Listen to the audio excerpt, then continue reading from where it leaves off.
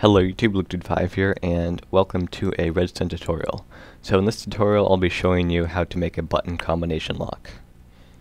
And I asked a little question on Facebook and Twitter. I built two versions of this lock.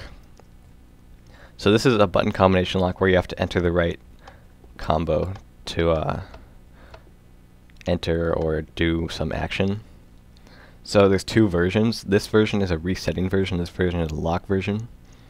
This version, if you get the combination wrong, this is the correct combo. Or not. There. If you get this one wrong, it'll just reset. So say I just do it wrong, then I can just do it the right way, and it'll work. But this one over here, if I get it wrong, it locks and I won't be able to open it now. So I can put the right combo in and it won't open. So I'm going to be showing you how to make this one. They're pretty similar, but this one is a little bit different. And I'll explain how this one works at the end. But this one is a little more, the locking one is a little more secure because people can't just like press buttons forever. They have to actually reset it and then try again and stuff like that. So, and you don't have to have this torch, so they might not know if it's locked or not. And yeah, it's just a little bit more secure. So this is the same as right here. It's just a little more compact version, but I'm going to be making the little bigger version because it's easier to explain and stuff. Okay, so let's see, get rid of this wool. I'm going to use black and lime. So you just want to put a row of 5 by 2 wool or anything, doesn't matter, and then you just put 5 buttons on it. There's going to be the reset button, and the ones on the right are going to be the actual buttons. So, behind the buttons, put 4 wool, except behind the reset button, just put a torch behind that. And I'm going to be using a certain combo in this. You can change the combo, but it takes a little bit of switching stuff around, and so it's a little bit of work. You should probably have some intermediate experience if you're going to switch the combo around. But for this, I'm going to make the combo 2, 4, 3, 1. And you can add more buttons, but it just makes it more complicated, so I'm just going to use 4 for this tutorial. Okay, so behind, put repeaters on the first and third buttons, and redstone on the second and fourth. And then from the second button, just extend out a little trail of redstone. And I'm just going to make it go pretty far because that's how I'm going to build it. And then at the end of this trail of redstone, make an RS NOR latch, which is made like so. So basically this, when we press this button here, it'll switch the state, and the state of this RS NOR latch will stay here until it's reset. So it basically just holds whatever state when the button is pressed, it changes the state. So for the second button press, we're going to do the same thing with the fourth button.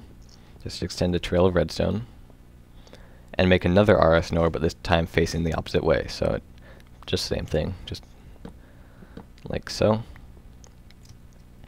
And I'm going to reset. Actually, it doesn't really matter, but I'll reset you just to show you that this side is the off side.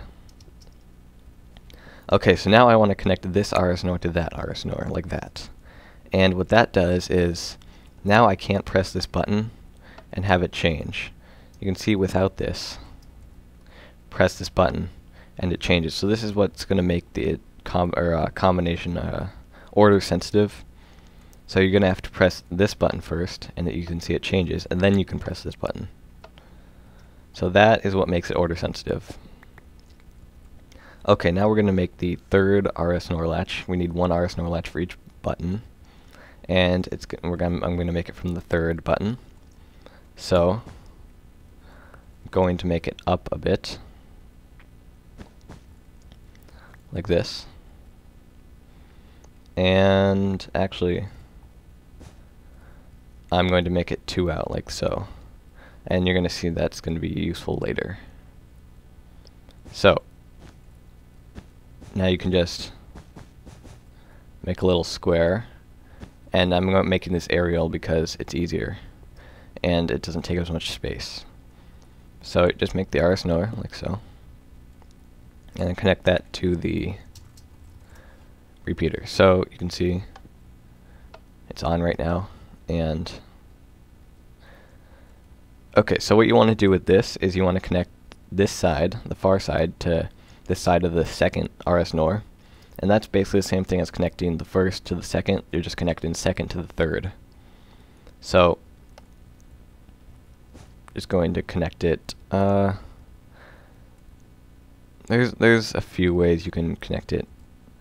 I'll just go the long way. So I'm just going to go under here.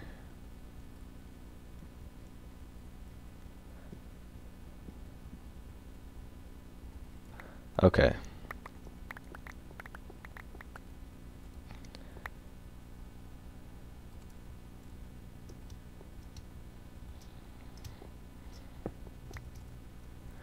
Okay, and even if you didn't need a repeater here, you'd still want one. So the signal here doesn't affect anything over here. Okay, so now we have 3 parts of our lock. You can see we can't activate the third one. We can activate the first one, still can't activate the third. If we activate the second, now we can activate the third. So we've got 3 parts of our lock, and now we're just going to make the final one with the first button. So we're just going to connect this to an RS knower over here. And here it is. So when we punch this, this is the on side.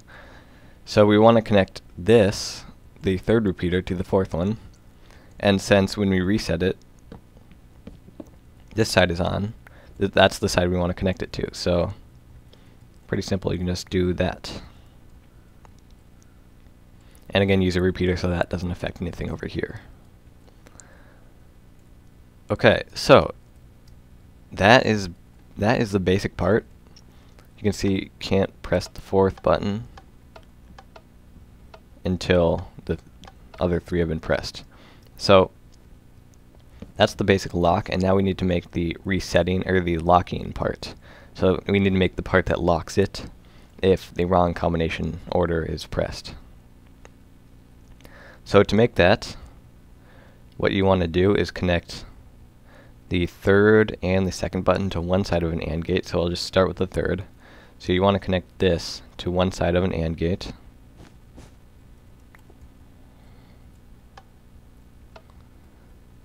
Okay, one sec. Okay, so this is going to come over here. Time, day. This is just going to come over here. And we're going to put an AND gate right here. And when we press this button, it activates one side of the AND gate. And we're going to do the same thing with the fourth button. We're just going to connect it to the same side of the AND gate. So whenever the second or the third button are pressed, whenever the third or the fourth button are pressed, it activates that side of the AND gate. Okay, so now we want, oh, I'm almost at a green wall. Are you kidding me? It's snowing. Weather, there. Yeah, that's why I have so much snow here, because it keeps snowing. So now we want to connect this side of the second the RS knower to this side of the AND gate. So pretty simple. You can just connect it like this. Okay, so what this is going to do is this is going to lead to the locking mechanism. So you can see that this side is off, and if this side is off, it's going to activate this side. So if we press the second button, it's going to activate. That's going to lock the gate. If we press the first button, it's going to lock the gate. But if we press the first side first, then we press the second side, you can see it changes states and it doesn't activate that. So reset it, if we press the first one and then the third one, you can see it locks it. So that is what the AND gate is for. So now we just need to make the RS NOR that the AND gate leads to. So just going to make it over here. Connect a little trail of redstone. Cut this off right there. Okay, so this RS NOR, you can just make it looking like this.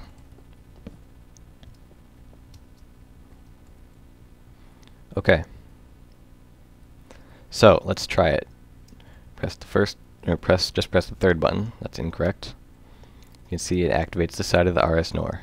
So what we want to do with this is just connect the on side of the RS NOR when it's locked. And if you're not sure what side that is, you can just put a torch there, activate that, and then it'll activate that side. And that'll be the locking side, whatever side is on after that. So we want to connect that to the first RS NOR. So you can see this is the first one, connects from button number 2. And connect it to the actual redstone. And now, when this is on, we won't be able to change the state of this. So I'll just reset this real fast.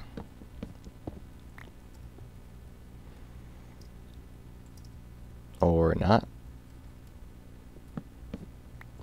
Oh yeah, okay.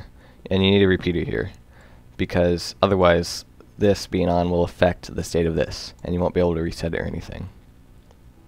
So now I can reset it, and I can press the third button, and you can see it turns on over here, and now I can't press these buttons and it won't do anything. So that is the locking gate. So now we need to connect that with the fourth button and the third button, or the third and fourth buttons that you press, with buttons 1 and 3, kind of confusing. So we need to connect the signal from when you press this button with the output of this third RS NOR. So I just come over here like so, and let's see, I guess I'll just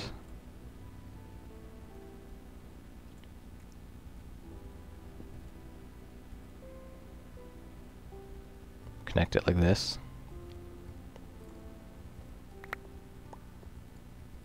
And make sure you put a repeater. Actually, for this one you don't need a repeater as long as the signal from here is able to reach over here. Okay.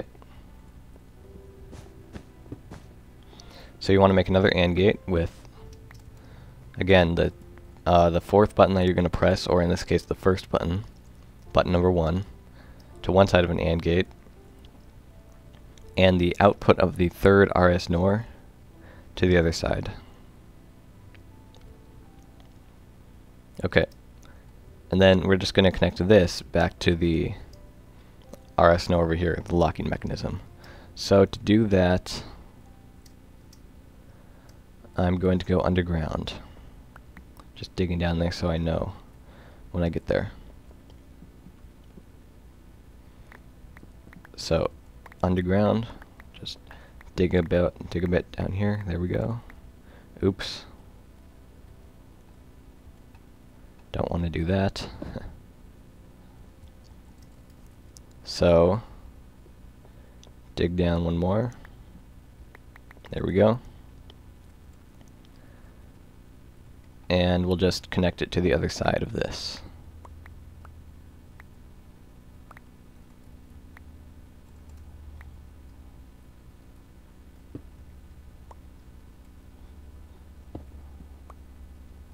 Just make it like that. Okay. So let's count 1, 2, 3, 4, 5, 6, 7, 8, 9, 10, 11, 12, 13, 14, 15. Need a repeater there. 1, 2, 3, 4, 5, 6, 7, 8. Okay, that's the only place I need a repeater. So now if everything's reset. Yeah, if we press the fourth button first, or the first button, it'll lock it, and it's locked. So now can't do anything. Nothing will work.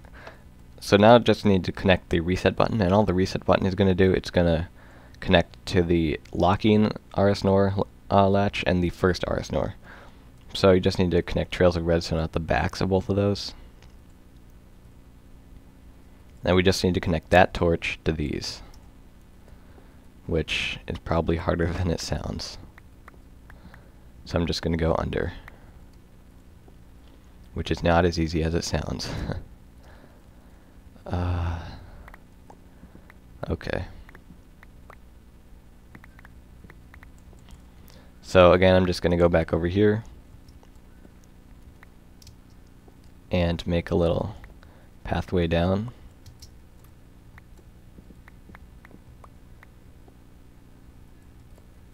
And then I can just come back over here and connect it all the way.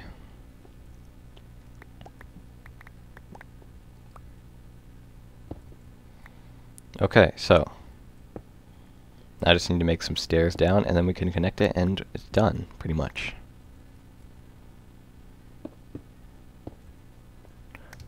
So, since we're using a torch here to make it easier to go down, gonna need to invert the power, which we can just, which we can just do down here. It doesn't really matter where. I'm just gonna do it right here and make that so I can get around.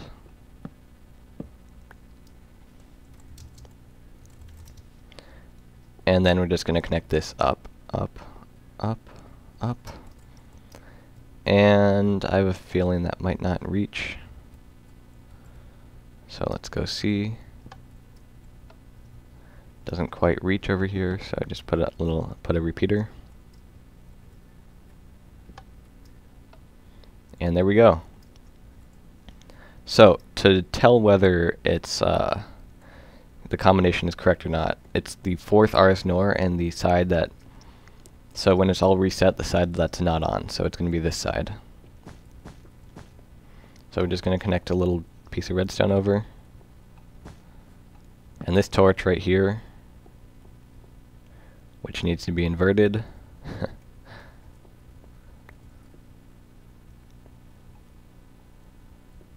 Like so. One out. This torch right here will tell whether the correct combo, whether it has the correct combo or not. So 1, there are 2, 4, 3, 1, and it doesn't work. So let's troubleshoot. Let's see. Oh yeah, it does work. This, I just failed on this.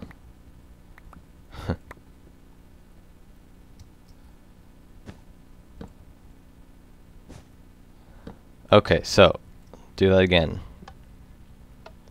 Torch is off, it's been reset, there's a reset button. 2, 4, 3, 1. Torch is on. Reset. Let's do an incorrect combo. Press buttons. And now I'm going to try the correct combo. Torch does not come on because it's locked. You got to reset it before you can unlock it and put the correct combo in again.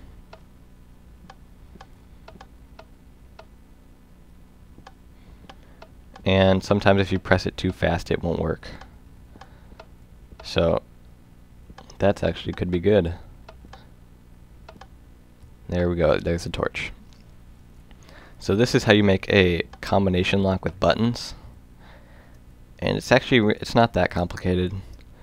It may look kind of complicated, but it's pretty simple. It's just a few RS-NOR latches and a bunch of connecting redstone. So I said I would explain this one.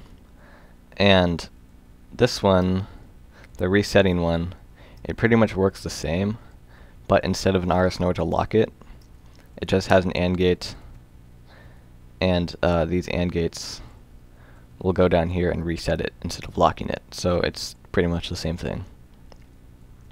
Anyway, thanks for watching. I hope this tutorial helped you, and maybe you'll use it in your house or something, or somewhere. And I'll see you next time. Bye.